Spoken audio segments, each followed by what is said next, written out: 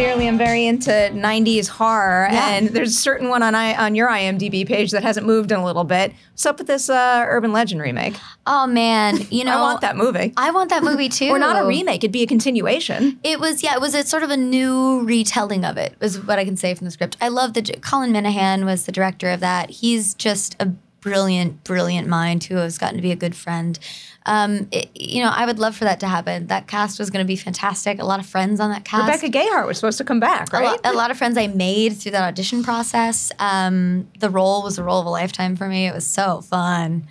But who knows? You know, it's one of those things that the studio is no longer even that company anymore, and it's been moved around. And it's industry logistics where in my dream world it would happen, but I booked that job a week before the pandemic. Oh, I'm sorry. So it was, a pandemic, a COVID, what's it called? Yeah. Casualty. Thank you. Thank you very much. You never know what can come back.